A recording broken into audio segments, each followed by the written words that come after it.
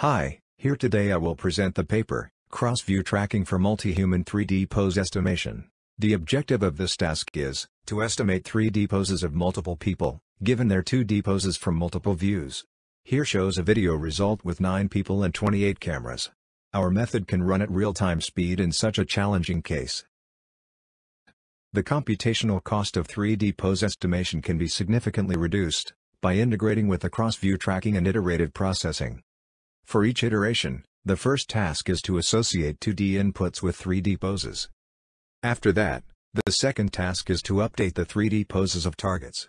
With the iterative processing, 2D poses of multiple views may come from different times, raising the incremental triangulation problem. We compare our method with others on 3 public datasets. It can leverage the full 31 cameras of the CMU Panoptic dataset.